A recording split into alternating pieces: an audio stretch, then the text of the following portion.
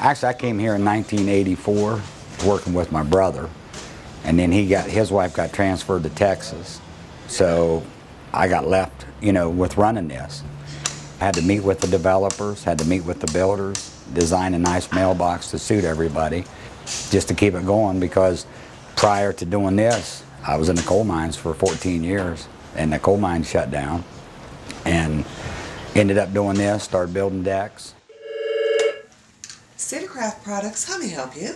Went to Parade of Homes, won the Parade of Homes 7-8 years in a row for Gold Award, and then started so many different mailbox designs and started routing in numbers and painting them, and it keeps about 14 to 17 of us busy all the time. And then of course the economy and the downturn, we've slowed down, but we're still shipping mailboxes and installing them every day throughout Ohio and surrounding states, and keeps us here. And we have a lot of hardware stores that we supply. We've had a lot of the bigger boxes have asked us to consider putting our mailbox in the big stores, but we couldn't do it because they want us to take all the personality out of it and just slap something together, and that's just not what we do.